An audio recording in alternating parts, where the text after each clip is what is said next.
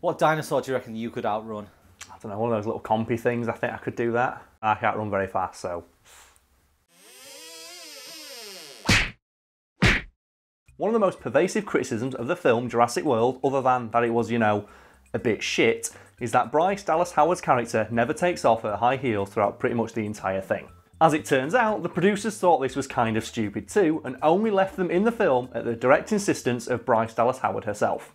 I'm assuming most people have seen Jurassic World. Yeah, it made like $1 billion at the box office, which doesn't mean it didn't suck ass. Almost every scene Bryce Dallas Howard's character, Claire Dearing, appears in, she's wearing these like Colgate white, like catwalk ready heels, including in a scene, which is the one that most people made fun of, where she outruns 14 tons of dinosaur while holding a flare.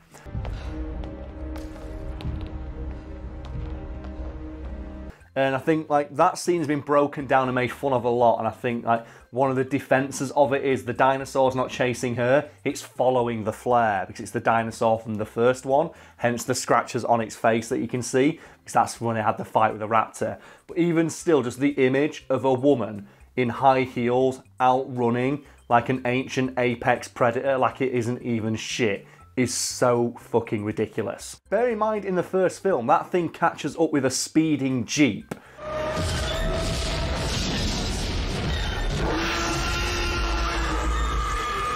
And then you've got Bryce Dallas Howard in like 5-inch heels, just rage, like T-1000ing her way away from this thing, while carrying a thing it is trained to follow and eat.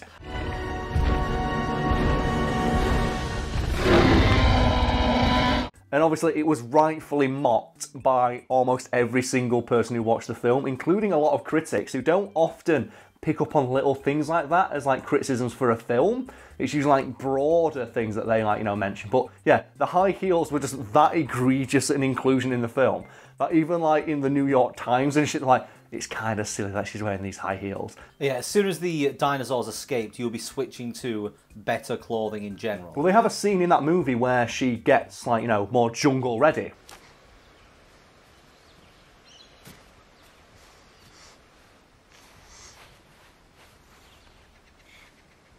And originally as well, this is a fun fact, people who might not know, and there's even a deleted scene where she like sensually covers herself in dinosaur shit.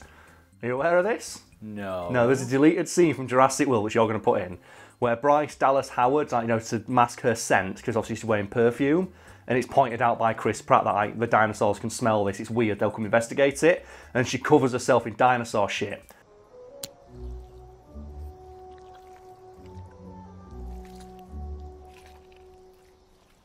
But they film it in such a way that it's supposed to be sexy, and you get like this like really like lingering like creep shots that's basically one step removed from having like saxophone music over the top of it, or just rubbing dinosaur shit into herself as Chris Pratt looks on going, yeah.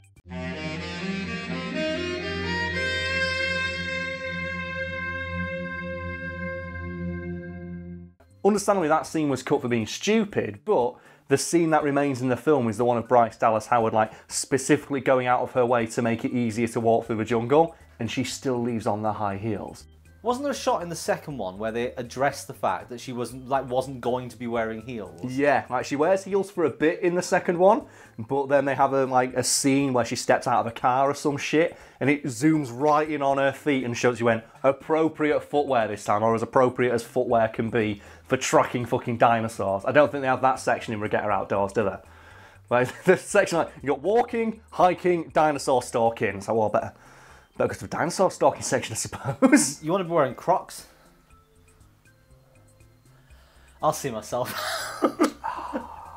So why was she wearing the heels? Like you said, she insisted on it herself. She did. The producers of Jurassic World, when they heard that Bryce Dallas Howard wanted to wear heels throughout the entire movie, like they audibly groaned, like, for fuck's sake. Like they did that thing, like they rubbed the bridge of a nose going, look, Miss Dallas Howard, we respect, like, you know, your creative decision there, but it's kind of fucking stupid.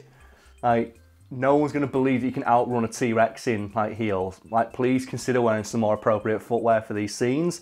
And, like, you can find the quote from Dallas Howard herself where she says, like, no, these heels are important to, like, you know, the character of Claire. It was hard for me to be Claire without those heels, because that had, it was like her armor, you know, it was her strength. The well fleshed out character of Claire Dearing. The character I'm going to guess, I could make up a name for that character and people won't fucking correct me because no one remembers who the hell it is. Yeah, the fact that you just said Claire Dearing, just that name has no resonance at all. Yeah, that's the thing, like, you don't even know if that's the right name. I'm pretty sure you made that surname up. I had to look it up. Really? I don't remember. Do you know what name I do remember though? Alan fucking Grant. That's besides the point. The producer said, okay, like Miss Dallas Howard, like, if you want to do this, you're going to have to go do some specialist stunt training for like to run around in high heels, which is apparently a thing that exists, which she did go do for several months because they were genuinely worried she'd just fall on her ass and injure herself.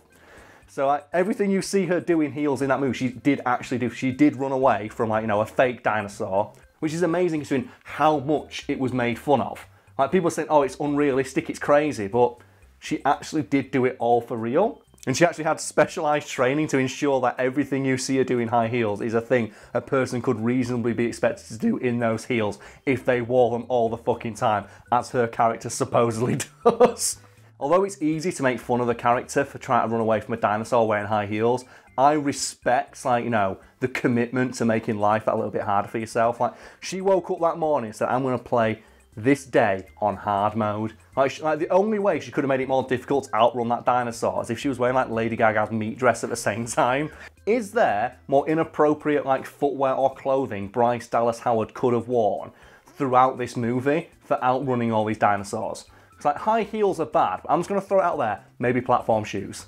Maybe it's like where 80s day at, like, you know, Jurassic Park, and she rocks up in like platform shoes and flares with the big comedy afro. I reckon for that particular scene of the Rex, studded football shoes. Oh man, running on concrete with them is a hassle. No, ice skates.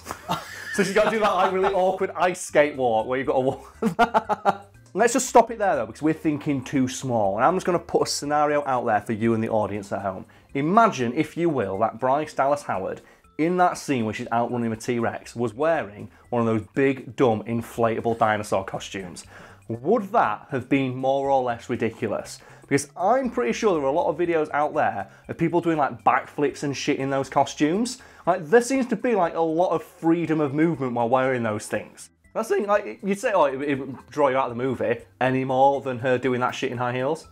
Imagine if they were that, like, they knew that much there was going to be a terrible film, they just did something like that. Well, they probably should have done. There was so much dumb stuff in that movie already, like the guy who saves like his 2 margaritas. Do you not know what I'm talking about with that? Did you not see the memes? No. Okay, well, you can put the clip in for the audience at home in case they also missed it, but do you know when all the giant flying dinosaurs attack Main Street? Yeah. There was a guy in like the bottom left, I think it is, who, like, instead of running to safety, goes up and picks up 2 margaritas and then runs away with them. And it was like, he's the true hero of the movie. They probably cost $14 each. He's getting his fucking money's worth.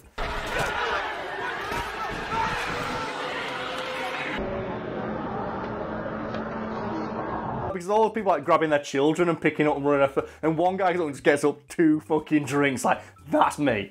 So if I have to pay fucking $14 for it, I'm getting 2 of those bastards. I respect that dude. The guy who picks me, he's like, you know what? It cost me money, I'm taking it. Hero. Hero. I think your priorities are a little bit off there. Hero.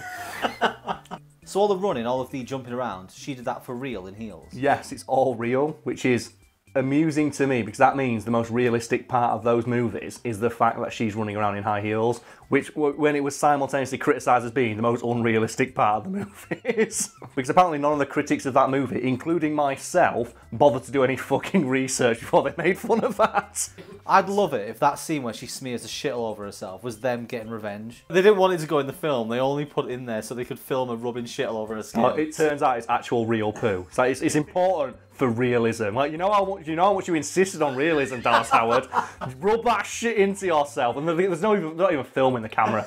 Kept bringing her back in for reshoots. Like, oh, sorry, that's why between scenes she randomly gets covered in shit. It's great. I love plot holes like that. Oh, Jurassic Park movies never stop sucking ass, except for the first one. So I don't know about you, Brad, but I just want to talk more about Jurassic Park, and specifically the first one, aka the best one. God, that's such a good fucking movie, innit? It's so good. It is. Like, who's your favourite character in it? Because there's so many memorable ones. I like John Hammond. You like John Hammond? Like, Yeah, the John Hammond, the arsehole that is John Hammond. yeah, did you get that as well? Like, if you on rewatches, John Hammond becomes more and more of an asshole when you realise he's not a kindly old grandfather man. He is a huge, like, dick to everybody around him. But that's one of the reasons I love that first Jurassic Park movie. Because if you rewatch it, like, you realise that, like, a lot of the characters, there's more depth to them than you expect. Like the John Hammond one especially, where on rewatches you realise, like, no, he didn't spare no expense, because why would Dennis Nedry be complaining about having no money? Why has he only got one IT guy?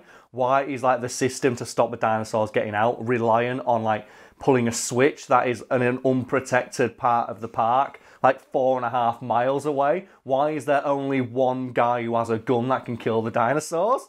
And that goes hand in hand, like in the books, like the Michael Crichton novel that it's based on. Like, John Hammond is an asshole, and the spared no expense line is a joke. Like, he says it like basically to take the piss, because he takes shortcuts all the time. And one of the fan theories I personally ascribe to is that John Hammond is like a charlatan, a huckster, and the only reason he invites Alan Grant to the park is because he knows these dinosaurs aren't real, and he wants to fool, like, you know, a respected, like, you know, expert on them. Because, like, there's that line that Dr. Wu makes in Jurassic World, which says these dinosaurs don't look anything like dinosaurs.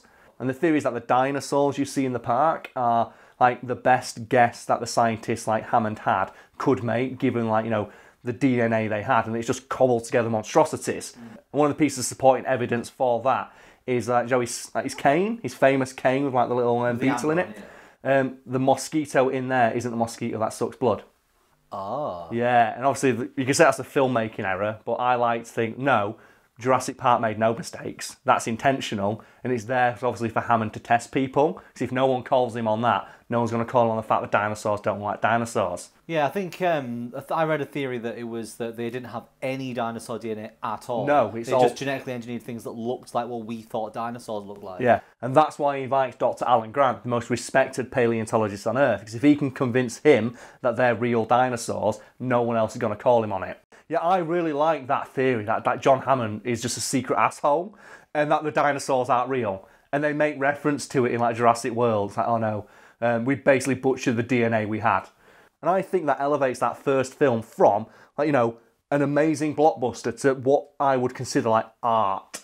It's interesting as well to look at the fact that in every other film following the first one, even though his park failed, John Hammond is idolised. Like, do they have a statue of him, I think, in Jurassic World? Yeah, and then they have a painting of him in Jurassic World Fallen Kingdom in, like, his mate's house. And they talk about him like this like genius, and this heroic man who did this great thing. Even though he didn't actually have anything to do with anything, because he was just the money man. And yet somehow he's credited with, like, you know, the introduction of dinosaurs, and it was actually Dr. Wu. People always forget that it's Dr. Wu who, like, came up with the technology to do it. Hammond just gave him the money. Yeah. And I think that, again, it plays into the idea that he's actually just, like, you know, a glory-seeking dickhead who's all about number one. That he made it all about him, and he took basically the discovery of this scientist and made everyone think he did it. And that makes the film so much more interesting to watch, because, like, obviously you can watch it as a blockbuster. You can just watch, like, the wonderment of seeing dinosaurs. Like, it's an amazingly well put together film with, like, great performances, and also, I'm going to hope that there's some people out there now who never thought of it like that can go back and rewatch it and look for these things and, like, see the little, like, the hints of, like, Hammond being a dickhead and go, man, Karl's got a point. Hammond is an asshole. Why does everyone like this dude? It's because he's so charismatic.